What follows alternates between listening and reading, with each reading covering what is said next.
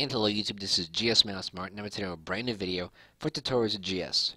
Today's tutorial, I'm going to be looking at Photoshop and actions, how to record and play actions within Photoshop. And if you don't know what actions are, they are basically a neat little thing that Adobe has implemented in their design program here, where you can basically record a certain number of steps, as many steps as you want, pretty much.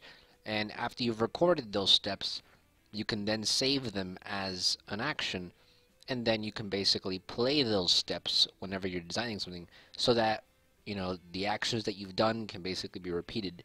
This is especially good if you see yourself doing a lot of the same things for a lot of different types of pictures. For example, if you have a collection of pictures and all of these pictures you're cropping 400 by 400, and then you're increasing the brightness to 70 and decreasing the contrast to 40, and then adding a text layer at the bottom right corner that basically says family photos 2010.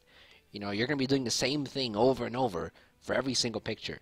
So instead of having to do it for every single picture, or having to copy and paste a layer for every single picture, there is an easy way to do it, which is just by recording your set of steps and then playing them for each of your photos. And it'll basically carry out the set of steps very easily and very quickly. So what we're going to be doing is, if I can go ahead and show you guys right now, what we're going to be doing is, I basically have a Polaroid picture here. I hate how Windows 10 opens these now, but we're going to have this Polaroid picture here. And what we're going to do is we're going to basically, I have a collection of 5 photos I got from Google, and these are basically like family pictures. And we're going to be placing these 5 photos into this Polaroid picture. Now, if you were to do this one by one, then, it's basically going to take me 2 or 3 minutes to do this one, 2 or 3 minutes to do this one. So you're basically going to be using, like, what? A good 10 to 15 minutes. But instead, you don't need to do it to one picture, and you're going to record your steps that you're doing to one picture. And then all you have to do is open all these pictures and just quickly press play on the list of actions, and it'll do it for you. So you'll see what I mean when it actually happens. So let's go and get started. Now the first thing we're going to do is we're going to go ahead and drag in our, actually the first thing we're going to do is create a new folder, and we're going to name this Family Photos Edited. Now we have a Family Photos Unedited and a Family Photos Edited. And we're just going to go ahead and open our first picture here.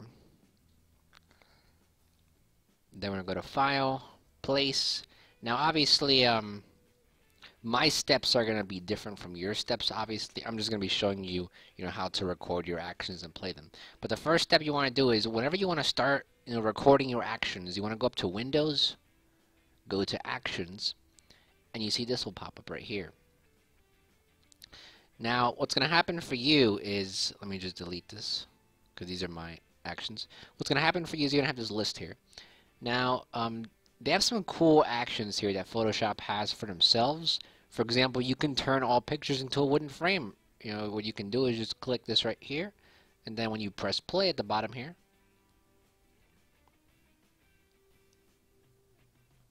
as you see, it turns a picture into a wooden frame. So Photoshop has some pre-made actions and sets here, which can be very useful if you like some of them. But for our purpose, we're going to create our own set. So if you want to create your own set and your own action, what you're going to do is, well, let me delete this. Let's just reopen it.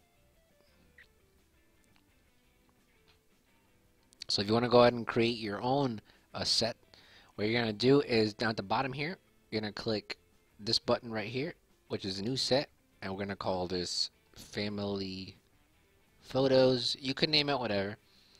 And then you want to create a new action by clicking this button here, and we're going to name this Polaroid. And right now it is recording. So if you done recording, you press stop, obviously, but then you'll see it basically saves it. Right now we have nothing saved, so just be aware that when you click new action, and you name your action, when you click record, it'll start recording. So from here on, everything that we do is basically going to be recorded. So let's go ahead and move this right here. Alright, so every time I press play on this action, the following steps are going to happen. We're going to be opening, we're going to go to File, we're going to go to Place, and we're going to be opening our Polaroid picture. Actually, don't place yet. Let me zoom out a bit. Place. Alright, like that. And then what we want to do is stretch it out a bit. Like so. So that the black area will be covering the picture. Like so. Then we're going to press enter. And as you see, as we are completing some of these actions, the steps are being recorded here.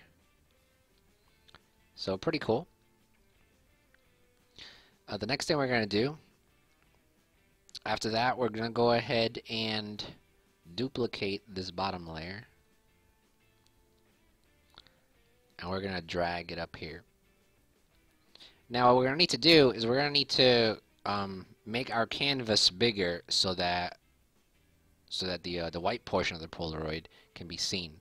So I'm going to go to Image, Canvas Size, change this to pixels, and let's just make it 1000 by 900. I'm not sure if this is going to fit. Yeah, let's make this a little bigger. Canvas size, pixels, let's make this 1100. Okay, there we go. And then we're just going to go ahead and crop this.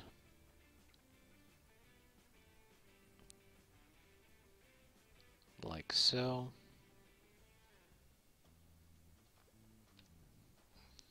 And then we're going to drag our duplicated layer to the top. We're going to rasterize this layer first. Rasterize layer. And there we go. And now we're just going to zoom in a bit to make sure. And we're going to make sure we have our this layer. So you can even delete this bottom layer because we don't need it anymore. And we're going to get our duplicate layer here, our background, whichever one you move to the top. And we're going to go ahead and go to Edit, Free Transform. And we're just going to drag it out a bit so it covers the black.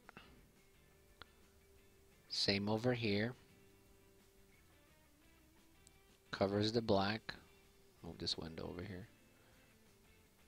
And we need to do the top. Like that. And then we make sure everything looks good. We can zoom out, apply. We can zoom out. And as you see, we have our Polaroid picture. Now we're just going to go to File, Save As, go to our desktop, go to our Family Photos Edited, go to Save. Now, if you want to basically create this effect to all of your photos, you're going to have to open them all up and basically redo the entire thing that we just did now. However, we just basically recorded our actions. So we can go and press stop here. And now, let's drag this window out. You'll see that all of our actions have been recorded here under Polaroid.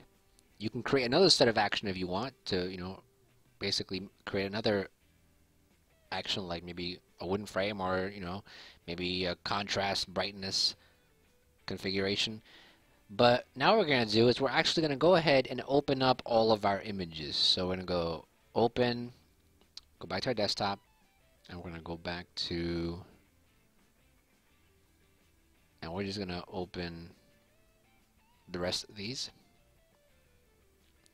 And now here's the cool part. We have all these 4 pictures open. All we gotta do now is click our Polaroid action, click play,